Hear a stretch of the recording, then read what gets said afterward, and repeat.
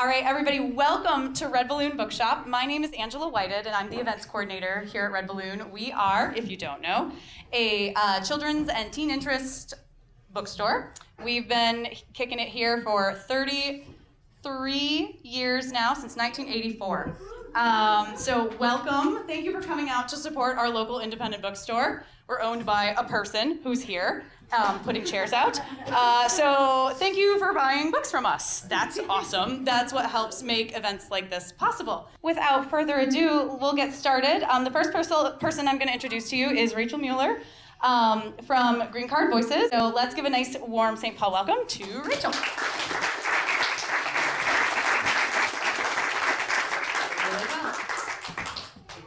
We're all just going to come up here. Thank you guys for coming this evening. Like Angela said, my name is Rachel Mueller, and I am the Program Associate with Green Card Voices. So first of all, thank you to Red Balloon for having us. Thank you, Holly. Thank you, Angela. It's awesome to be in this space. This is beautiful. This might be the most beautiful bookstore that we've had a book reading at, so that's awesome. So I work with Green Card Voices, and Green Card Voices is a nonprofit based in Minneapolis.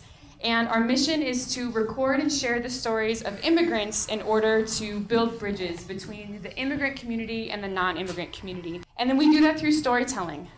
So we have recorded over 300 stories of folks from over 100 different countries since our beginning, which was just about 5 years ago. We started recording youth stories, though, in 2016. We recorded 30 stories from students from Wellstone High School, which is an all-immigrant public high school in Minneapolis.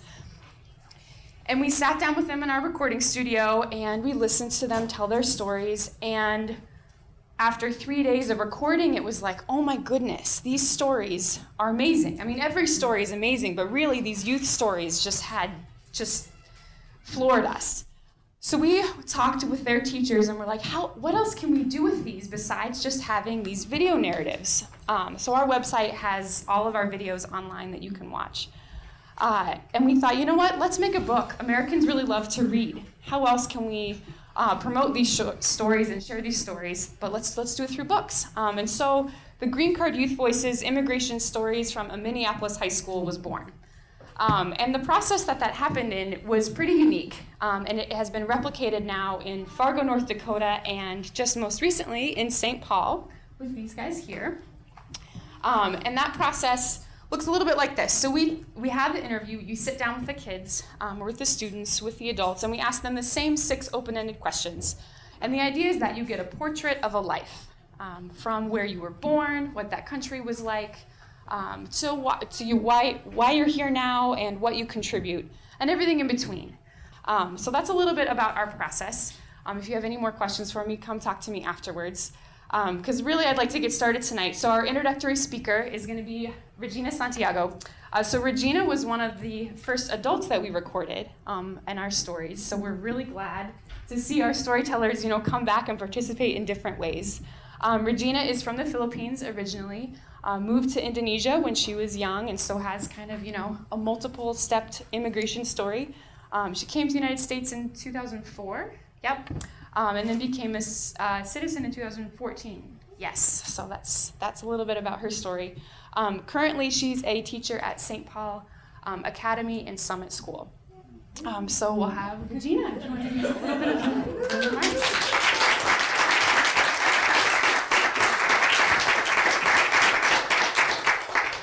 Thank you. It's my honor to be here with AA Christ and Yummy You as an educator, but more importantly as a fellow immigrant. At this time more than ever, teachers like us are looking for classroom resources to deepen understanding of the immigrant experience. That's certainly the case for me, but I've also been looking for something else.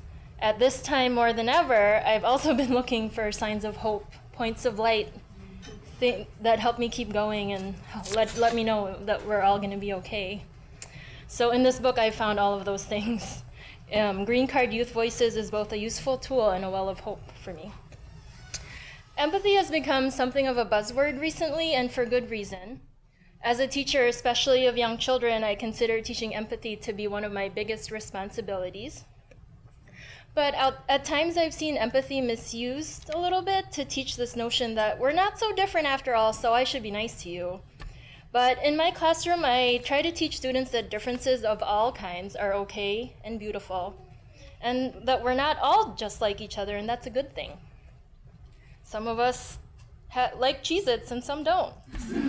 Our hair and skin are different colors. Some of us speak this language and some of us speak this other language. While there's no denying our common humanity, I believe the ability to sit and live with these differences is how we'll dismantle stereotypes and accept each other for who we really are. So I hope that tonight's reading will broaden our concept together of empathy. As you hear and read these stories, I hope that your heart will be open to each storyteller, not just when there are similarities, but also differences. It's good to find common ground, but it's not enough. To borrow from the poet Rainer Maria Rilke, we must learn to love the distance that makes it possible to see each other whole against the sky. To AA, Kristen, Yomi, thank you for being generous enough to share your stories. To everyone who's here to listen, thank you for doing so with an open heart. The America that we hold so dear, that I dreamt about and made my home all those years ago, and the America that we want for our children is here in all of us tonight. Thank you.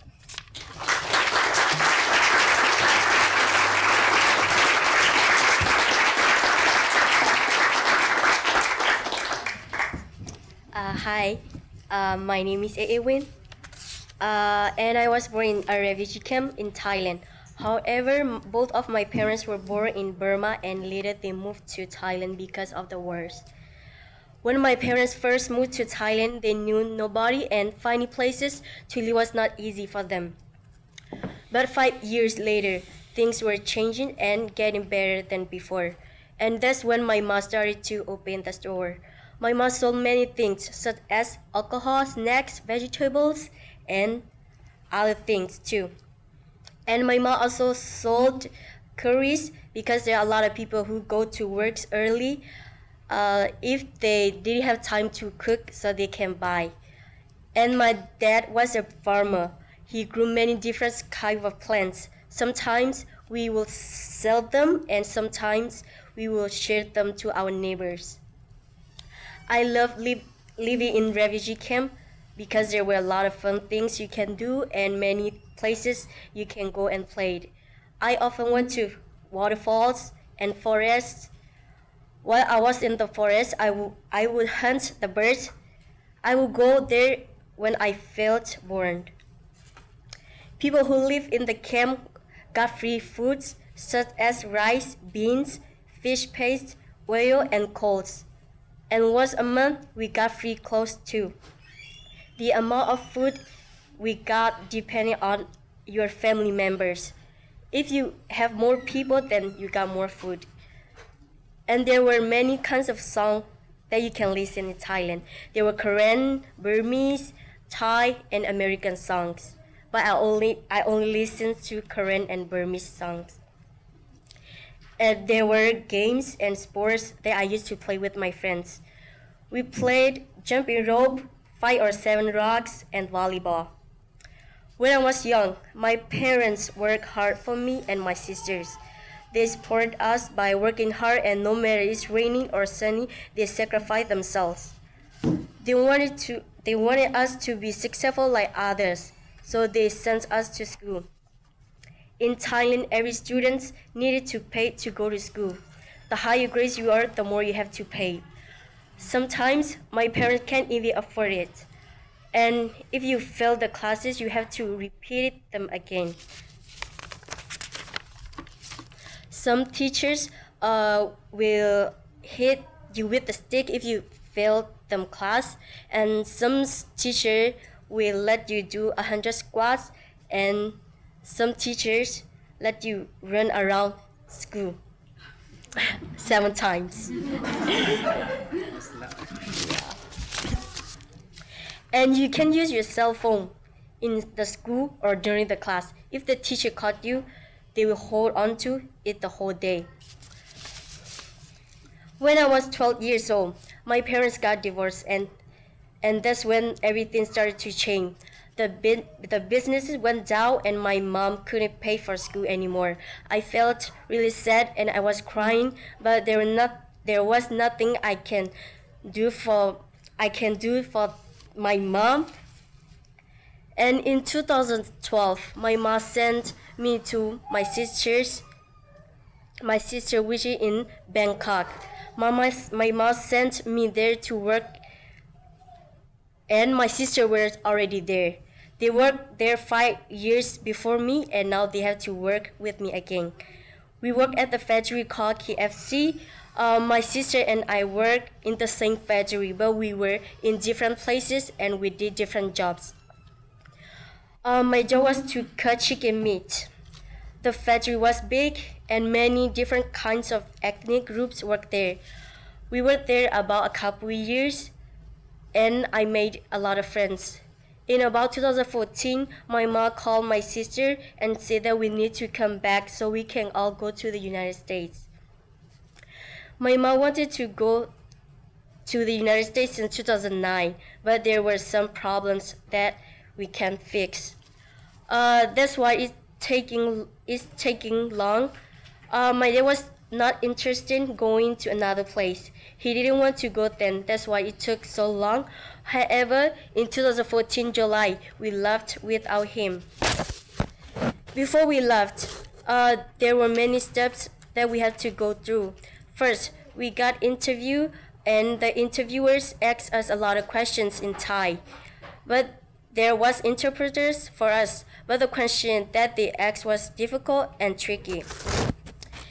And it took us about 3 days to finish. When this was done, we left.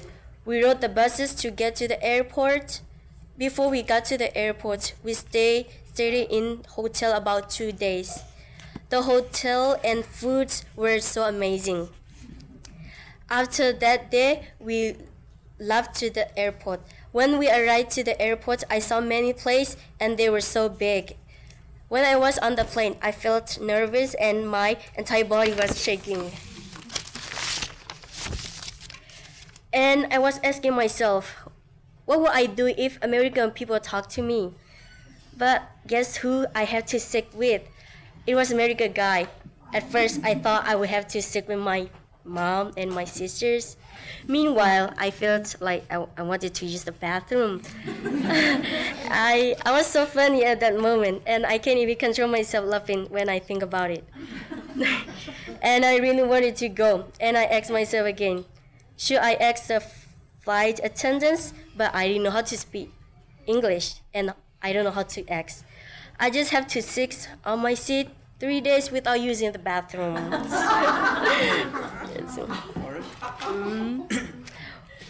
When the American guy talked to me, I just ignored him because I didn't know what he's saying. And then, is he trying to help me? I didn't know. However, when I arrived to Minnesota, it was summer and I felt so strange seeing what I have never seen before. And everything's different. Everything was different from my country. The buildings were very tall and there were a lot of cars driving on the streets. People, houses, and even the foods were different. At that time, we knew nobody beside a friend of my mom. They had to help us because we didn't know what to do or where to go. They knew things better than us because they had been here 5 years already. First, we rented an apartment in Roseville, but we still live far from my mom friend. They live in a house with many kids. Our apartment was nice, but it was too expensive, and there were a lot of bad bugs. We lived there only a year. Then we moved to my mom friend's house. We lived there and followed the rules. We have to pay, but not too expensive. But later, we moved to another apartment that we already know. We have to move because there are too many people in the house, plus our family. The apartment that we are living now has all Korean people except a few Hmong groups. I didn't like Minnesota at the first time because I didn't know about it. But later, I started to like it, and I was excited to be here. I wanted to go to the tall buildings that I have never been.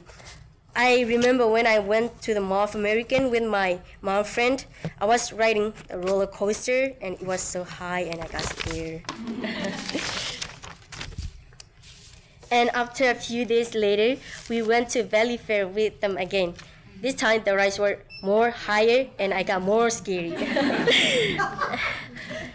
On the other day, we would go to parks, Zoom, and movie theaters. After staying home 2 weeks, I got a letter that said I have to go to school at Leap High School. Leap was not my first school. My first school was in Roseville, and it called Fairview and Tolentine High School. When I first started school in Fairview, I speak no English and I have no friends. The teachers were nice and kind. They helped me and encouraged me not to be scared on what you do. They say, be confident and brave. After I moved to Leap, I didn't feel scared at all. I feel like I can do it and I'm gonna do it. And my English was getting better after moving to Leap. I made a lot of friends and I sometimes learn their language and they learn mine. On the weekend, I will hang out with my friends and I will watch a lot of movies such as Korean drama, animated movies, horror movies, and funny movies like Mr. Bean. And sometimes I will take the bus or train, go shopping. Next year, I will be graduating from Leap, and I feel so grateful to my parents and teacher who have supported me and given me all the good advices. After I graduate, I will work for 3 years to save money. Then I will go to 5 years college. My dream was to be an interpreter so I can help other people and immigrants. Thank you.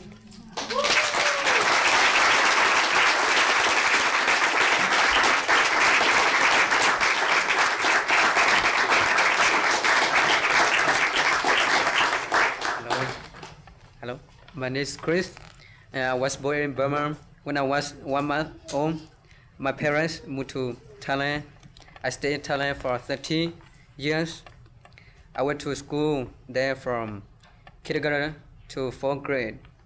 Then I came to US. When I was 30, I was in a camp in Thailand. My family was all together in the camp. We are all still together today. There are 5 people in my family: my mom, my dad, my brother, my sister, and me. I had a lot of friends in the camp. We will go to school together, go to the river and swim, and play together. Some of them came to US too. In the camp, you could live, but you always need permission to. You always need permission. You will ask the government to give it, or you will ask the government to go into the city, and they will say yes or no. You could live to work or go to school. I had to work to school. School start at 8:30 a.m. We will go home from lunch and then go back to school at 2. Sometimes I will stay after school and watch people play soccer. It was a pretty big school. There were maybe 3,000 people there. It was first through 10th grade. I like to go into school, but I did not like the teacher so much. They will just stay if you don't do your homework, and they will hit you. Sometimes you will have to run around the school. I used to do that a lot.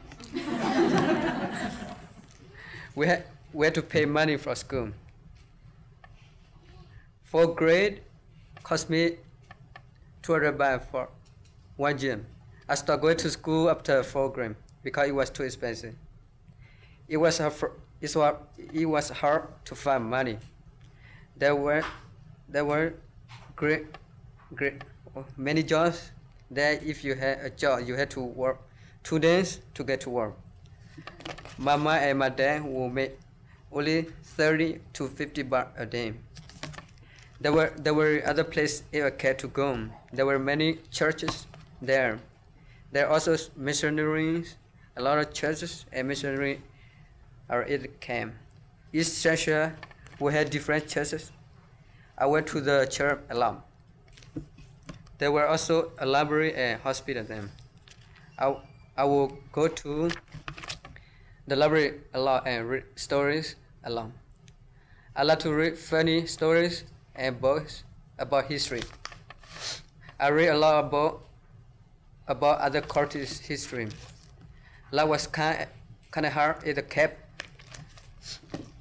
There was not a lot of food. Sometimes I would sneak off the camp with my friends and go off to the forest to find some food. Sometimes we would find vegetables and sometimes we would hurt animals. we would see many animals like birds, deer, and squirrel.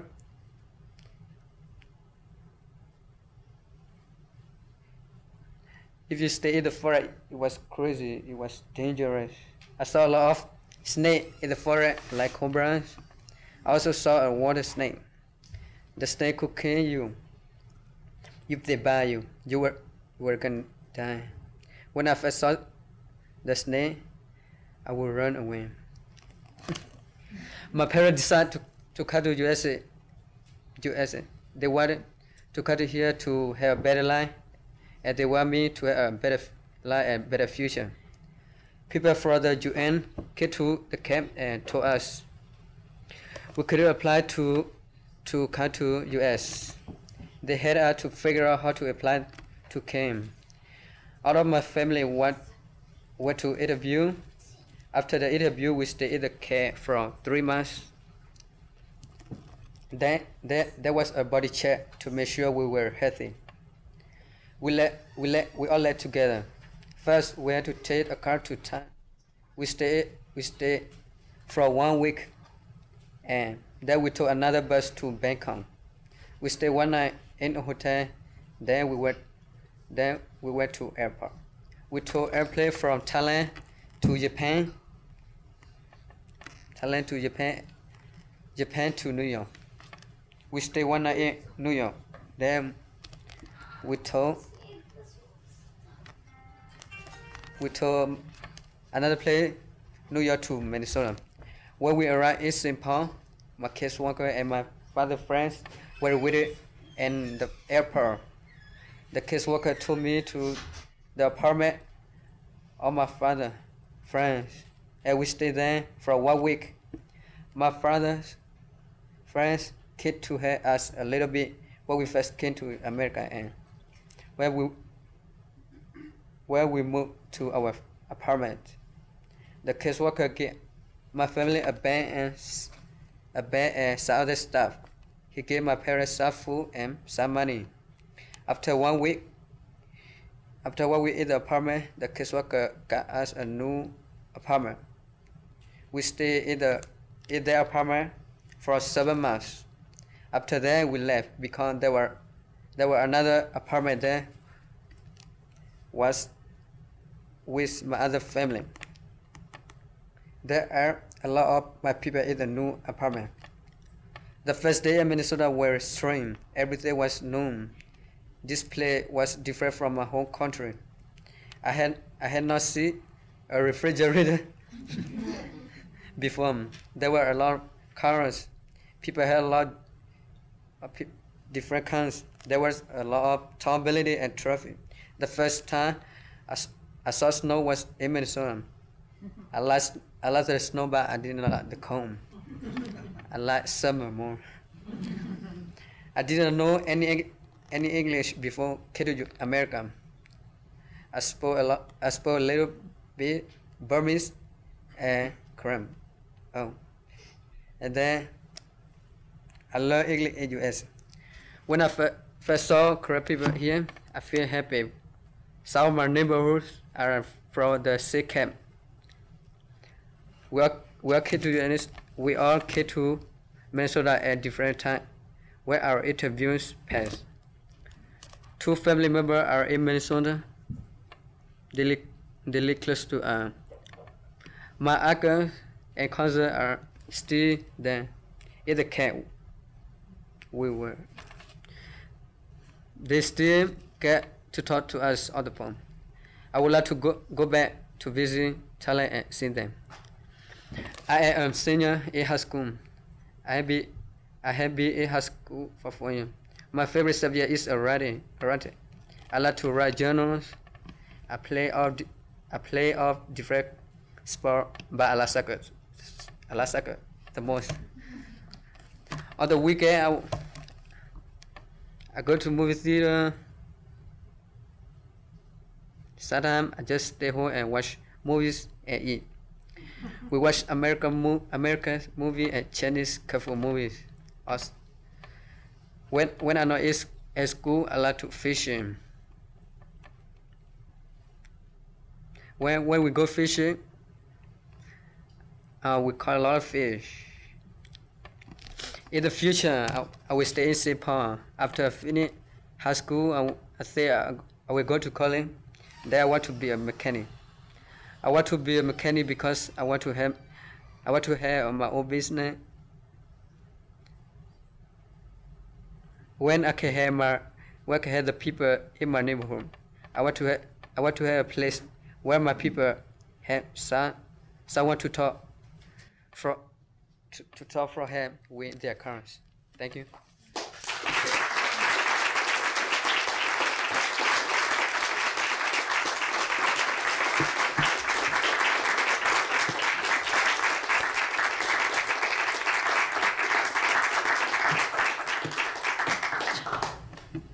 Hello everyone. My name is Yomiyu. I grew up in a town called Ginji in Oromia region. It's in Ethiopia. It's close to our capital city Addis Ababa, and it's a small town. I lived there for 18 years with my parents and my siblings. The town is very small, so I know many of the people in there. We were very close. I went to school there until grade 10. And I had a lot of friends. We went to school together since we were children because we only had one school, and I really had a good time there. My family was really supportive, even though life wasn't perfect.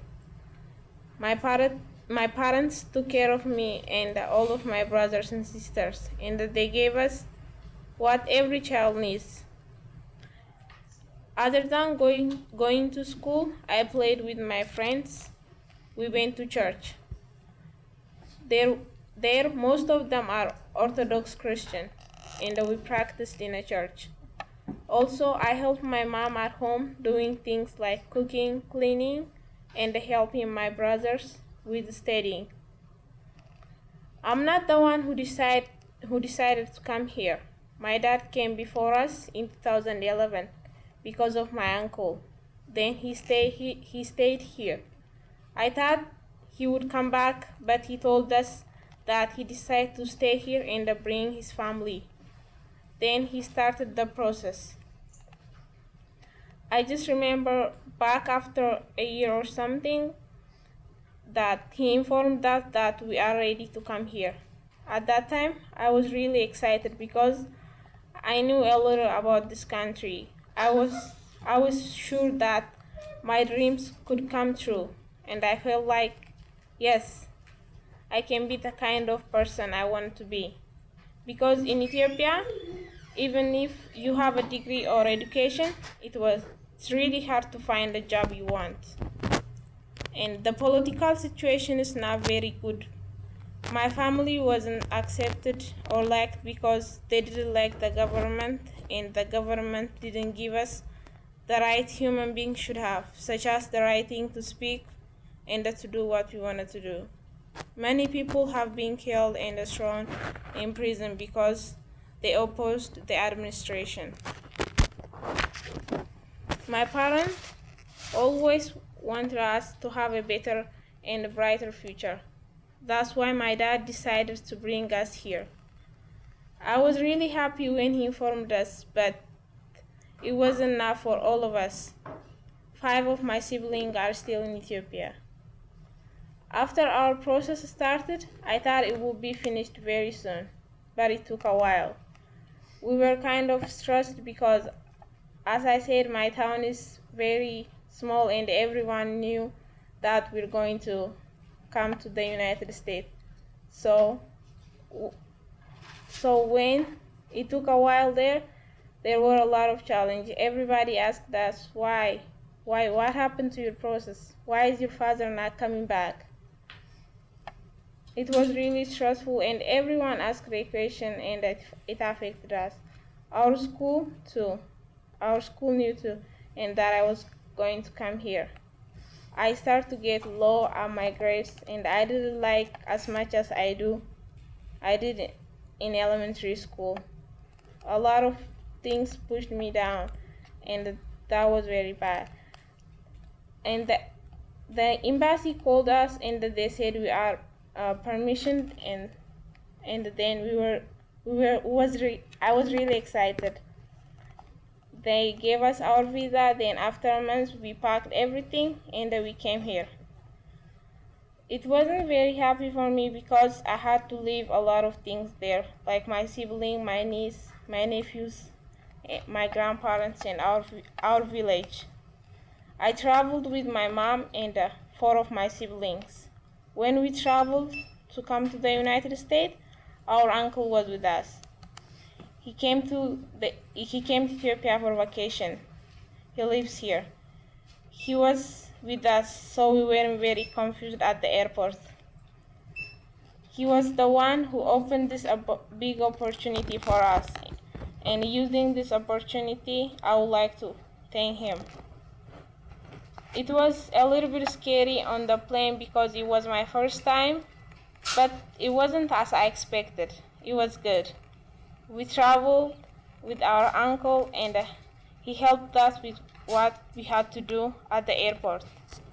First, we landed to Washington, D.C., and our second plane landed to Minneapolis. I thought there would be a few people like my dad and some of my relatives, but when I landed here, there were a lot of people. I was really happy when I saw my dad after 5 years. I was surprised by a lot of things. Before we came, my dad told us what it was going to be like. He said, it might be not how you expected. It's not how I expected also. You know, when people say the United States, my mind thinks like something like heaven or something. But there are a lot of obstacles here that I had to go through. He told us about the weather. When I came here, it wasn't very cold, but it was for me. But after a month, the winter started. The winter was really hard. The second challenging thing was the language. I understand a little bit, but it was hard for me to speak up. One day I was on a train and someone asked me something. I don't remember what it was, and I was trying to respond, but my English wasn't perfect, and the people who sat behind me kind of laughed. Then I went home, cried. I said, how can I go to school? How can I face this country? But I want to go to school. I'm going to go to school now. It's not that hard now. It's getting better for me. I have been here for 1 year and 4 months. Now I go to Leap High School. I was very scared because this was my first time dealing with different people, but it wasn't hard because our school is very diverse. They put me in a little upper level, and I was kind of scared. English challenged me, but after a few months, I'm getting better and better. Now, I don't have any extra things to do, like I don't have a job. I mostly stay at home. On the weekend, I go to church. I help my families at home. They work, and I help them by cooking and cleaning. I participate in different leadership programs. Last year, I was in leadership called GGIRL. This year, I'm in leadership program called Youth Leadership Initiative. Right now, something I want to do is focus on my school and get good grades. That's what I want. I love science. I want to become a pediatrician. I love children, so I want to work with them. In our country, the health care is not good. We don't have enough nutrition. I believe every child needs good food and a good education. After I finish high school, I want to go college. Then after a year of experience, I want to go back home and I want to work in health area, especially with children, not only in Ethiopia, but in different places as much as I can. Thank you.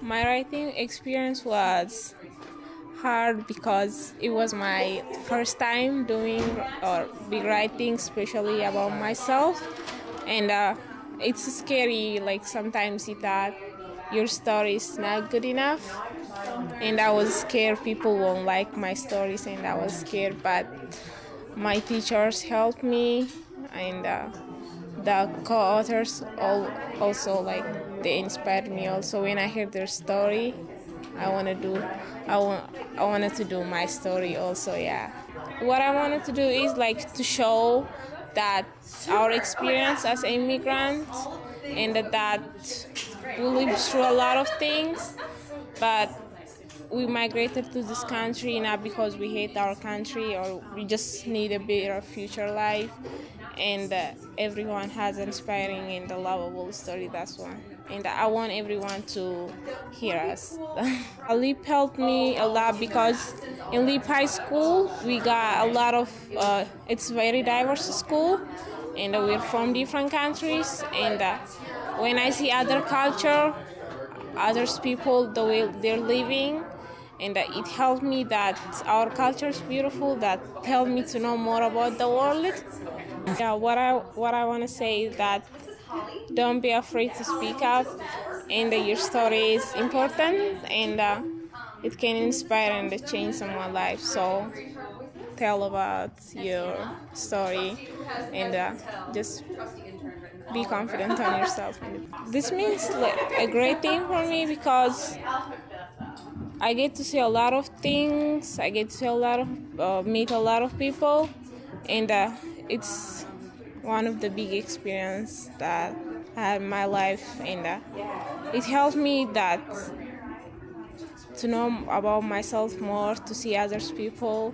I'm really grateful to have this opportunity. I feel really happy and excited to see other people came here and support the immigrants, and to get us and ask a lot of questions, to share your story to other people, and